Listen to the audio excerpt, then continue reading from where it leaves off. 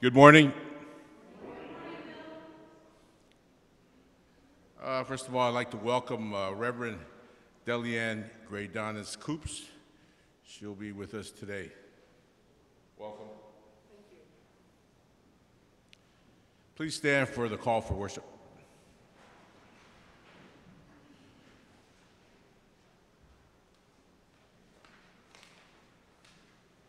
We have been walking, Lord, on roads of uncertainty and fear, on roads of exhaustion and doubt, on winding roads that have led us here. Join us on our journey, Lord. By your presence, refresh our spirits, set our hearts ablaze, and give us new direction. Let us worship God.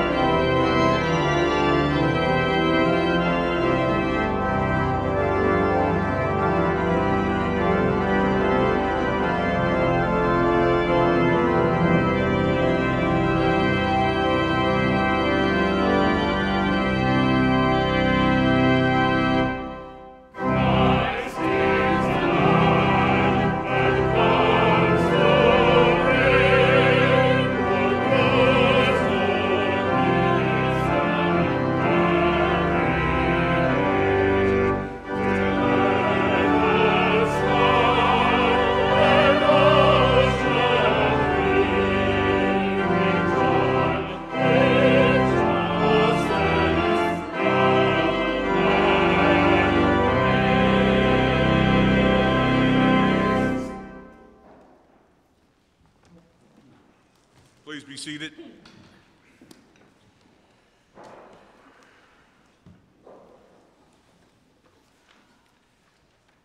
When we say we don't sin, we deny who we are. But when we say there's no way out, we deny who God is. Trusting that God's grace is more powerful than our sin, let us confess our sins together. Jesus, teacher, we confess today outright foolishness. We have been foolish to doubt your promises, foolish to withhold love from neighbor, foolish to chase riches, prestige, and power, foolish to waste your gifts and spoil your creation, foolish to divide your children from each other, foolish to think hope is lost. Wise us up again. Open our hearts to your presence in our lives, in our neighbors, in our world. In your grace, help us grab onto our millionth second chance and forge a new road from here on. Hear the good news. New life is not only possible, it has drawn near to us in Jesus. The promises for us and for all the children of God. By the grace of God, the glory of Christ, and the gift of the Holy Spirit, we are forgiven and we are free. Alleluia. Amen. Please stand.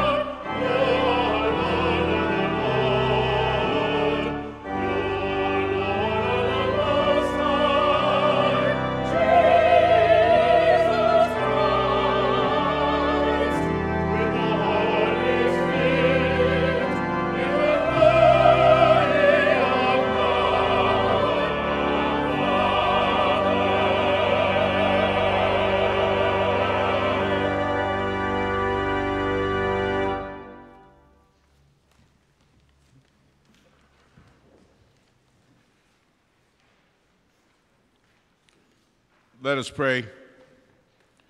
Holy Spirit, send your fire to dance across these familiar words, illuminating ancient stories, illuminating weary hearts. Set us ablaze again with the promises of the Holy Word. Still proclaimed for us. Amen. Today's Acts of Apostle comes from the book of Acts 2, 14a and 36 through 41. But Peter, standing with the 11, raised his voice and addressed them. Therefore, let the entire house of Israel know with certainty that God has made him both Lord and Messiah, this Jesus whom you crucified. Now, when they heard this, they were cut to the heart and said to Peter and to the other apostles, "Brothers, what should we do?" Peter said to them, "Repent and be baptized, every one of you, in the name of Jesus Christ, so that your sins may be forgiven, and you will receive the gift of the Holy Spirit. For the promises for you, for your children, and for all of who are far away, everyone whom the Lord our God calls to him." And he testified with many other arguments and exhorted them, saying, "Save yourselves from this corrupt generation." So those who welcomed his message were baptized, and that day about 3,000 persons were added.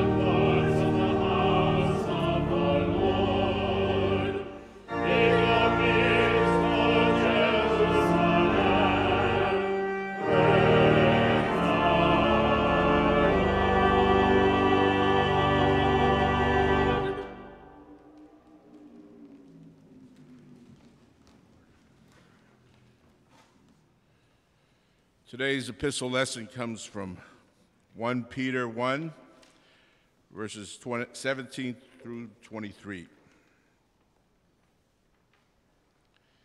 If you invoke as Father the one who judges all people impartially according to their deeds, live in reverent fear during the time of your exile.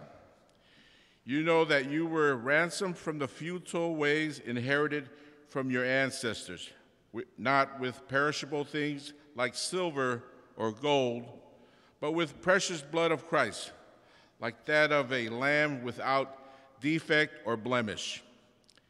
He was destined before the foundation of the world, but it was revealed at the end of the ages of your sake.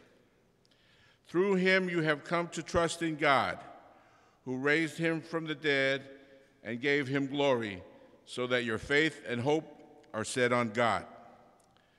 Now that you have purified your souls by your obedience to the truth, so that you have genuine mutual love, love one another deeply from the heart. You have been born anew, not of perishable, but of imperishable seed, through the living and enduring Word of God. The word of the Lord. Thanks be to God.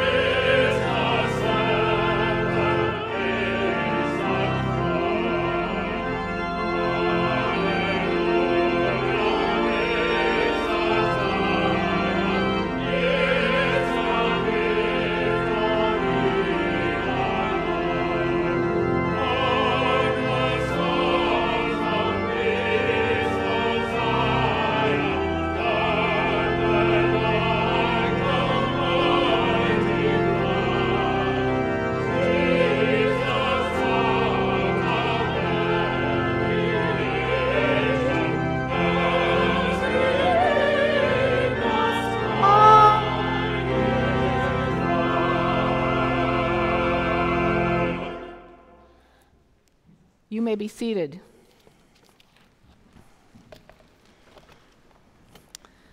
Well, good morning to all of you this morning. Thank you, choir, magnificent choir, organ, beloved congregation. God is here and gives us his grace and peace to bless us in worship this morning. It's good to be back here. I was here last summer several times. Some of you may remember, and got to know some of you, and I looked forward to coming back this Sunday, and I will be here next Sunday too. Thank you for inviting me to bring a word from the Lord to you. So on this Sunday morning, some of you probably remember that Easter was just a couple weeks ago, and yet we're beginning the third week of Eastertide. We have the beautiful orchids here reminding us of Easter, but somehow we human beings very quickly forget, and the glory of Easter and the high point of Easter starts fading in our memories into the past. So with our gospel reading today, I hope that we can hold on to just the extraordinary, astonishing thing that Easter was when Jesus rose from the dead. And we are going to do that by reading the story out of the Gospel of Luke, chapter 24, and beginning at verse 13.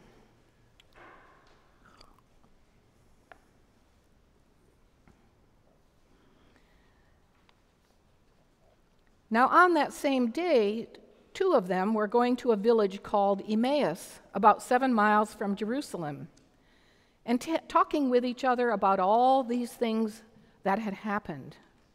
While they were talking and discussing, Jesus himself came near and went with them, but their eyes were kept from recognizing him. And he said to them, "What are you discussing with each other while you walk along?" They stood still, looking sad. Then one of them, whose name was Cleopas, answered him, "Are you the only stranger in Jerusalem who does not know the things that have taken place there in these days?" He asked them, "What things?" They replied, "The things about Jesus of Nazareth, who was a prophet, mighty in deed and word before God and all the people, and how our chief priests and leaders handed him over to be condemned to death and crucified him. But we had hoped that he was the one to redeem Israel. Yes, and besides all this, it is now the third day since these things took place. Moreover, some women of our group astounded us. They were at the tomb early this morning, and when they did not find his body there, they came back and told us that they had indeed seen a vision of angels who said that he was alive. Some of those who were with us went to the tomb and found it just as the women had said, but they did not see him." Then he said to them, "Oh, how foolish you are, and how slow of heart to believe all that the prophets have declared. Was it not necessary that the Messiah should suffer these things and then enter into his glory?" And then, beginning with Moses and all the prophets, he interpreted to them the things about himself in all the scriptures. As they came near the village to which they were going, he walked ahead as if he were going on. But they urged him strongly, saying, "Stay with us, because it is almost evening and the day is now nearly over." So he went in to stay with them. And when he was at table with them, he took bread, blessed and broke it, and gave it to them. Then their eyes were opened, and they recognized him. And he vanished from their sight. They said to each other, "Were not our hearts burning within us while he was talking to us on the road, while he was opening the scriptures to us?" That same hour they got up and returned to Jerusalem, and they found the 11 and their companions gathered together. They were saying, "The Lord has risen indeed, and he has appeared to Simon." And then they told what had happened on the road and how he had been made known to them in the breaking of the bread.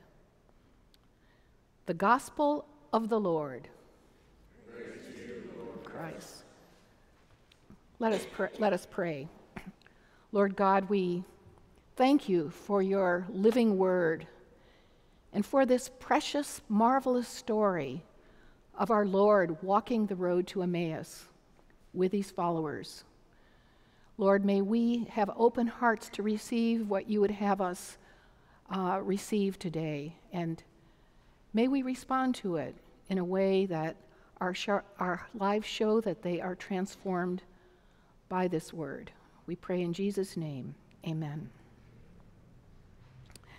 So, in this story, Cleopas and his unnamed companion, and I like to think of her as Mrs. Cleopas, on the road to Emmaus, which was a village just outside of Jerusalem, about 7 miles. There's a few different accounts, but basically 7 miles out of Jerusalem. It's a long hike.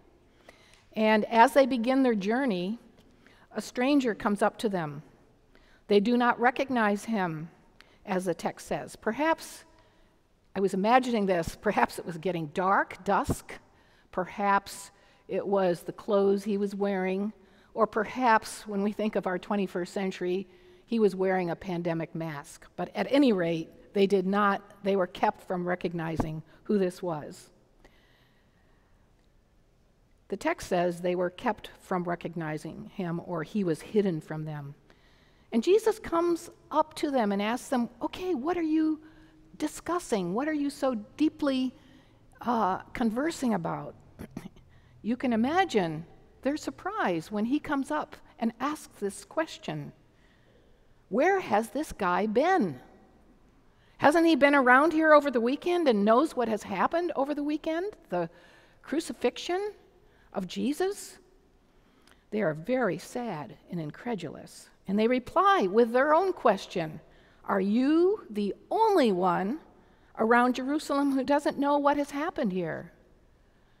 They tell the stranger that a certain Jesus of Nazareth, a prophet, mighty in deed and in word, was condemned to death by the chief priests and the leaders. We had hoped he was the one to redeem Israel, they say. Their hopes had been dashed once again. You see, the first century Jews were always hoping for their Messiah. They were living under an oppressive Roman government. Most of them were poor and were rural workers or barely eking out a living, and they were living under back-breaking taxes to the government. They were looking for a charismatic leader who would deliver them from the oppressive Romans and restore their land to them, bring them out of their exile and give them their land back, and their power and influence. And at that time, we lose track of this, but there were probably periodically would-be messiahs or false messiahs. In fact, if you start reading about that time in history, there's one named Judas Maccabeus, and that was a person who led the Maccabean revolt. There was another man named Bar Kokhba, also claimed to be a messiah, and he said he would crush the Romans and restore Israel. But the Jews did not get the message of Jesus when Jesus came on the scene, that he would be a different kind of Messiah. He would not be a violent Messiah. He would not crush the Romans through violence, but he was one who would bring transformation to Israel and be king for sure, except not the kind of king they expected. In fact, he had entered Jerusalem not on a high and mighty horse, but on a lowly donkey. Even after the resurrection, we read that some of the disciples and followers who were with Jesus are still clueless. Knuckleheads is what pastor and author Will Willimon calls some of these disciples. Knuckleheads. They still don't get it after all this time with Jesus. And they still ask him, Lord, Are you at this time going to restore the kingdom of Israel? Their idea of restoration, which would be a high and mighty king with all the show and pomp that goes with it. So when the stranger came alongside of the travelers, these two were in deep grief and disappointment because of dashed hopes. The glorious victory that they had hoped for had not happened, and as far as they knew, their Messiah had died. When Jesus joined them, they didn't see him. Luke writes that when the stranger joins, he notices their long faces. And they explain to him what had happened. Cleopas also adds to the report this information that there were 2 women at the tomb on the 3rd day, that is that morning, the morning of that day. And the women had discovered an empty tomb, but they had seen a vision. And the angel had said, "He is not here, but he is risen." And the women rushed back to Jerusalem to report this.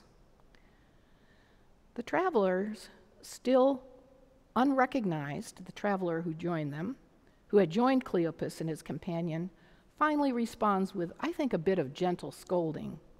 "Oh, how foolish you are, and slow of heart to believe." Then this stranger, who we know, of course, is Jesus, begins to explain the scripture. And he starts with the prophets, probably with Genesis and the prophets, the Torah, and he explains all the prophecies and the signs that point to the coming of Jesus, the Messiah. I wish I had been there, don't you? I have a lot of questions yet, and especially when we think of the Old Testament, and that's all they had at that time, there are some sections there I have a lot of questions about. And here was Jesus explaining this all to them. The gospel writer Luke tells us it was getting late, and they neared the village of Emmaus. And they were so intensely in conversation that there was something about this stranger, and their hearts were just moved. The text says burning. So they didn't want to part, but said, "Please come in, stay with us." And then when they were at table, Jesus took the bread, blessed it, broke it, and gave it to them. And of course, the scales fell off their eyes. They had seen Jesus do this before, and they could see that this was the Lord himself who was presiding over communion. They had invited him as a guest, and he became the host of this meal, as he is at every communion table. And through the ages since the resurrection of Jesus, we too celebrate the Lord's Supper, we call it, or the Eucharist, or the communion, remembering the death and looking forward to the second coming of Jesus. What is so amazing and wonderful is that the Spirit of the living Christ is with us even today as we celebrate communion. In fact, one commentator made this point, and I thought it was significant, that this story of Jesus celebrating with these first century Christians, Mr. and Mrs. Cleopas and others, of course, before we've read about the disciples also sharing the Last Supper with him, but having that recorded makes us firsthand witnesses. It's like testimony. And every time we celebrate communion, it's as if we have a front row seat at this big event, because we are united with those believers who saw Jesus. And because of the living Spirit of Christ, when we celebrate communion, we have the living presence of Christ again. We share that with them. When Jesus blesses the bread and gives it to them, their eyes were opened. They saw Jesus, and they received Jesus with joy. And of course, the text tells us that Jesus vanishes from their midst. But in their joy and excitement, they run back to Jerusalem. And I think Luke here has a twinkle of humor in his eye, like, oh my goodness, it's dark, but these people are so excited. Let's just go back along this trail as fast as we can. We have to join the other disciples. And they rush back in that same hour, says Luke. So they just done the 7 miles. They rush back with the good news that the Lord has risen. The Lord has risen indeed. And the disciples chorus back, yes, the Lord has risen, and he's appeared to Simon. They saw Jesus in the flesh and body, as recorded in the next verses. When Jesus appears in their midst, when they're all together, he says, look at my hands, look at my feet. And then to prove that he was for real, Jesus asked for something to eat.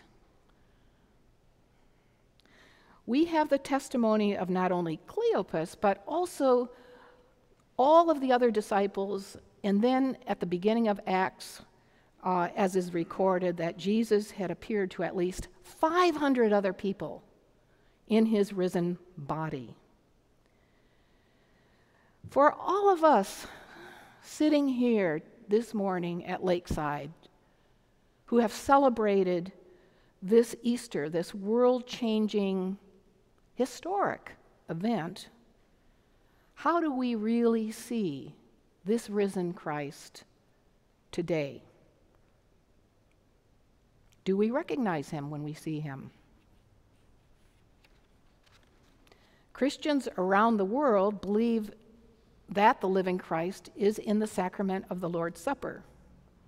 And when we celebrate communion, as I said, we have the presence of the living Christ. We believe that, and we share that with those first century participants in the Lord's Supper. And the Apostle Paul claims that those who have died with Christ will also rise with him in Romans 6, verse 8. If we died with Christ, we believe that we will also live with him. But what does this mean for us here today? Well, followers of Jesus regard this as first-hand testimony. Cleopas reported it to the disciples, and Luke wrote the report in the gospel, and we read it here this morning. In the Gospel of John, the risen Lord says to doubting Thomas, "Have you believed because you have seen me? Blessed are those who have not seen and yet have come to believe." Blessed are those who have not seen yet have come to believe. We're among those people, right? We sitting here this morning in the 21st century are among those who have not seen Jesus in the flesh and can only imagine meeting Jesus. And today, our epistle reading that Bill read from 1 Peter explains that even though we're not among the privileged to see Jesus in the flesh, the resurrection of Jesus does affect us in life-changing ways. Two things happen from our lives being redeemed by the death of Jesus. One is that Peter says, faith or trust in God that grows. And the other, he says, is a mutual love, loving one another deeply from the heart. This is what he says. Through Jesus, you have come to trust in God. Faith, I believe, is not just intellectual assent. I think a better word to describe faith is trust in God, who raised him from the dead and gave him glory, so that your trust, that is, your faith and hope, are in God. And then verse 22 that follows, now that you have purified your souls by your obedience to the truth, so that you have genuine mutual affection, love one another deeply from the heart. So the two important signs of this resurrection transformation, Peter says, is this trust in God and a deep mutual affection that knits us together as the body of Christ. And I believe a mutual love, a love for others who are different from us. That's the only way we can spread the love of Jesus Christ. Trusting God, that's important. I think it's harder, yet to love one another deeply from the heart. I know I've had to do some deep soul searching about that. I think especially in the last years, where there are so many Christians who follow the same Jesus but have such different, opposite opinions on everything from all the social issues, abortion, gender identity, all the way to war or peace or capital punishment. How can we love people who have such opposite opinions from ours so that it even makes our stomachs turn when we hear it? It's challenging. And yet Peter calls us to love one another deeply, and not just within the church. I believe that this really extends to the people whom we meet in our daily work, our lives, our walks. Notice that Cleopas and the disciples run in joy and excitement to tell other disciples. Jesus promises that soon, in 40 days, he will give them power, the power of the Holy Spirit at Pentecost, to tell everyone, including non-Jews, including Gentiles, most of us, that they have seen the living Jesus. That's the glorious of Pentecost. And Mr. and Mrs. Cleopas recognized who Jesus was, and their lives were totally changed. When we really see who Jesus is, I don't know how we cannot be changed. We will be changed.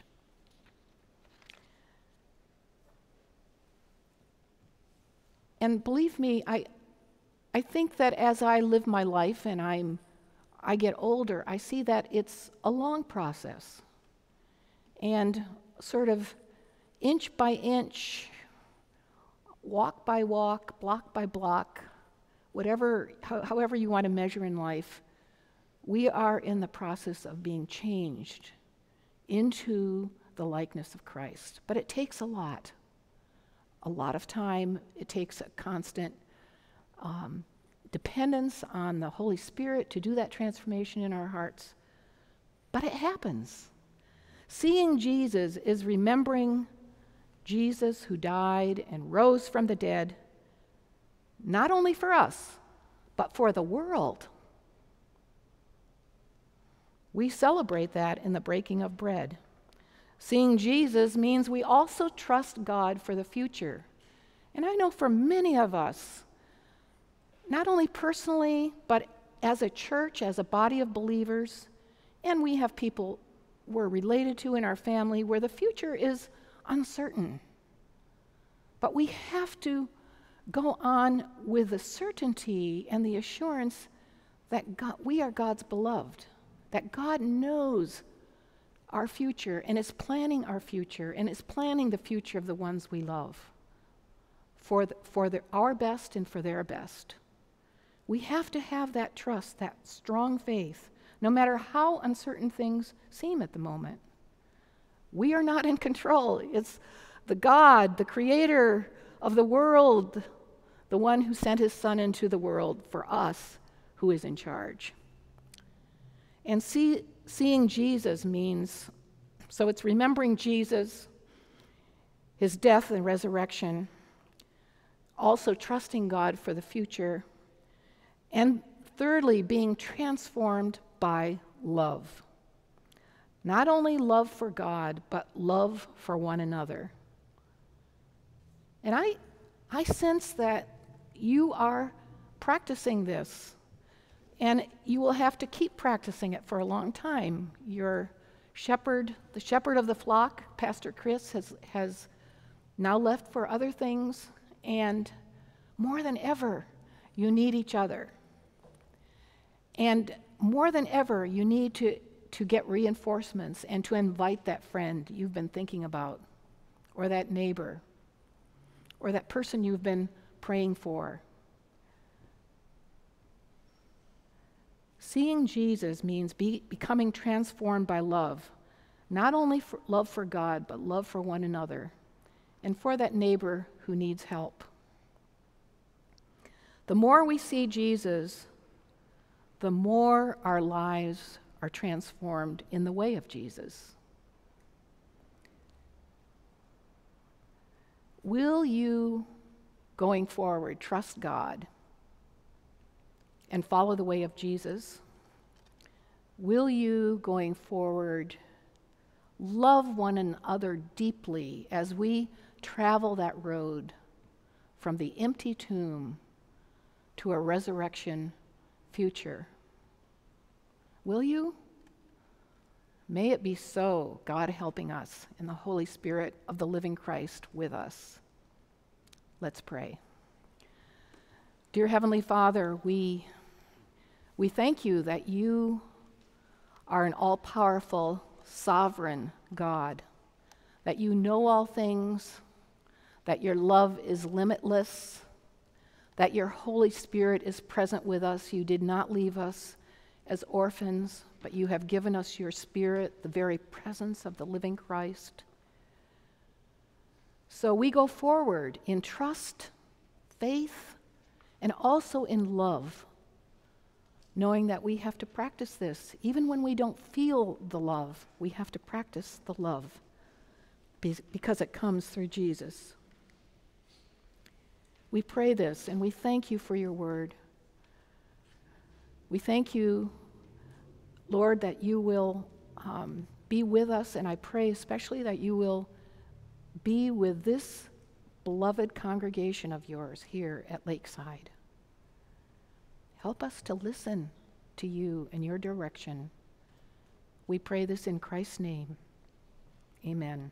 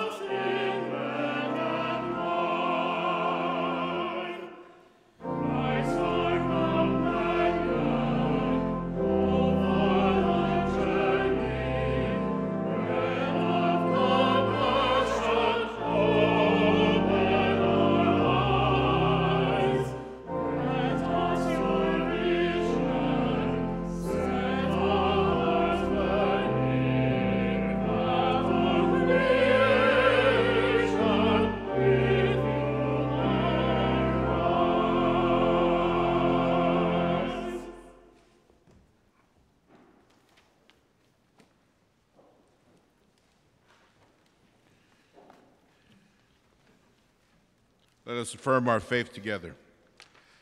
Let us say what we believe. In life and death, we belong to God. Through the grace of our Lord Jesus Christ, the love of God, and the communion of the Holy Spirit, We trust in the one triune God, the Holy One of Israel, whom alone we worship and serve. We trust in God, whom Jesus called Abba, Father.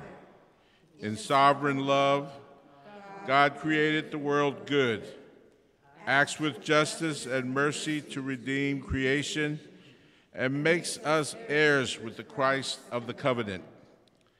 We trust in Jesus Christ, fully human, fully God.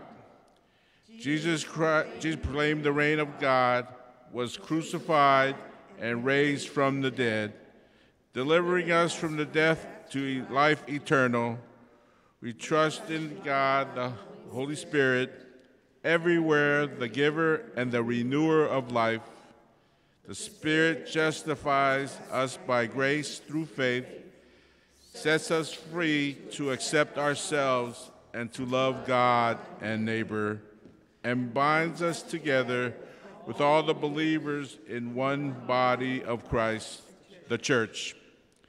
In gratitude to God, empowered by the Spirit, we strive to serve Christ in our daily tasks and to live holy and joyful lives, even as we watch for God's new heaven and new earth, praying, "Come, Lord Jesus."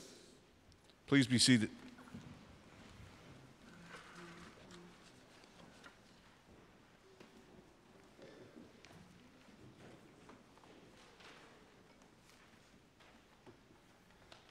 Let us pray.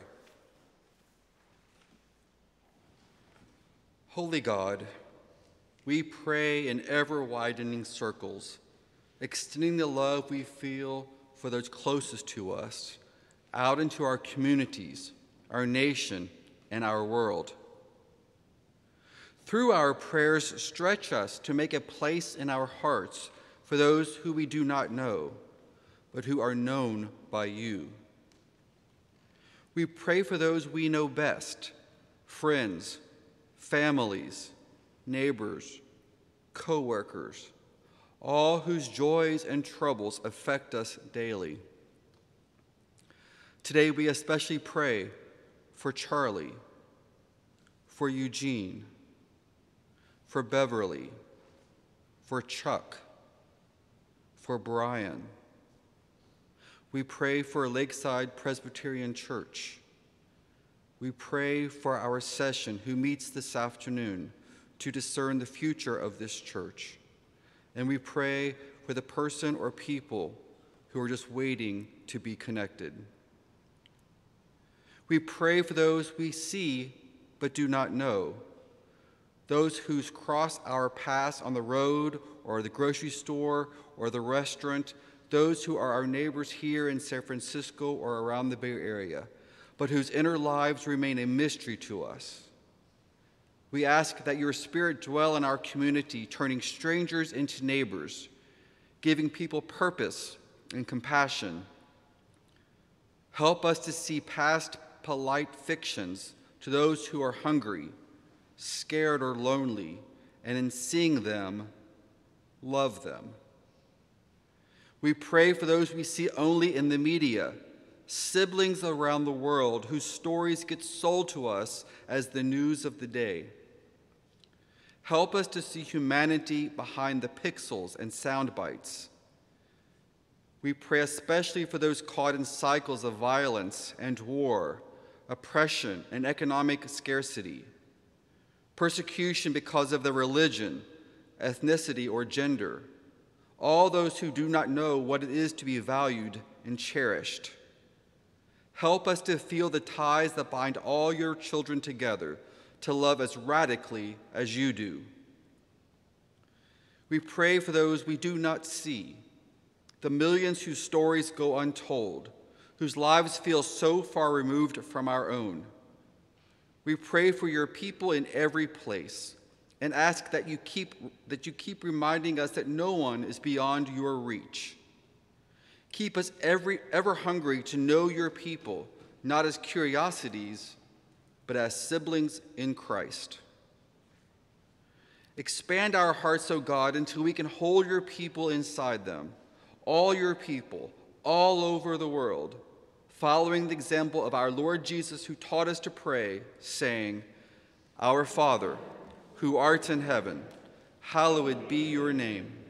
Your kingdom come, your will be done on earth as in heaven. Give us today our daily bread. Forgive us our sins as we forgive those who sin against us. Lead us not into temptation, but deliver us from evil. For the kingdom, the power, and the glory are yours, now and forever. Amen. The peace of the Lord Jesus Christ be with you all. And also with you. Let us share the peace of Christ with one another, and especially our guests.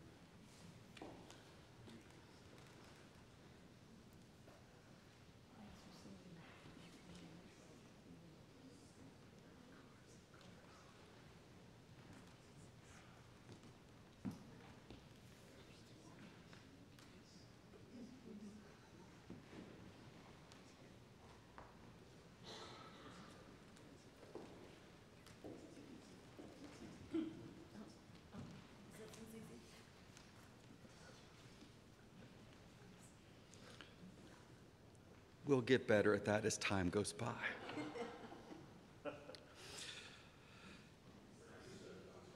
Exactly. We'll practice our passing of the peace next week. A few announcements this morning in our life of our church. First of all, I want to thank the Reverend Delianne Koops for bringing a message to us this morning and to allowing us to worship God. Your words have touched my heart, and I know so many others. So thank you so very much. As she acknowledged our orchids at the beginning of her sermon, it reminds me that our orchids need homes.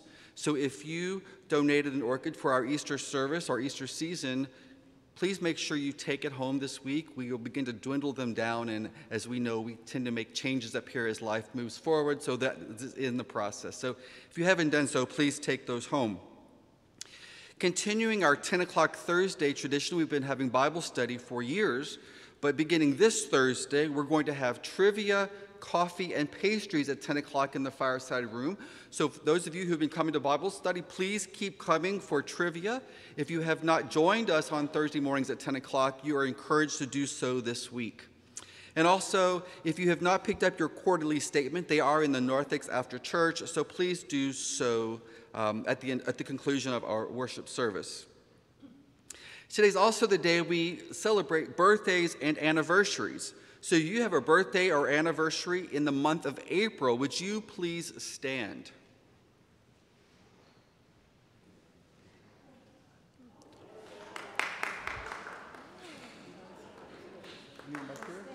Oh, I'm already standing, but remain standing. Let me give us all a blessing. May the Lord bless you and keep you. May the Lord make his face to shine upon you and be gracious. May the Lord lift up the light of his countenance upon you and give you peace. In the name of the Father, and of the Son, and of the Holy Spirit. Amen. At this time, I invite our ushers to come forward to collect the morning offering. Walk in love as Christ loved us and gave himself up for us, a fragrant offering and sacrifice to God.